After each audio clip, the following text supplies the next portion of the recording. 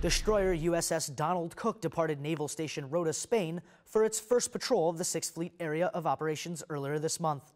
Donald Cook is the first of 4 destroyers to join the Navy's 4 deployed naval forces in Rota.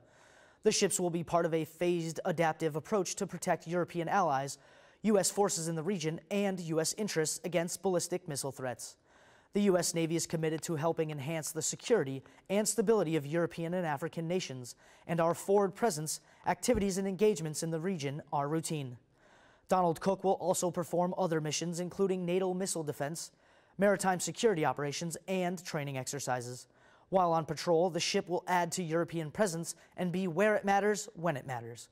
From the Defense Media Activity, I'm Petty Officer Tony Rosa.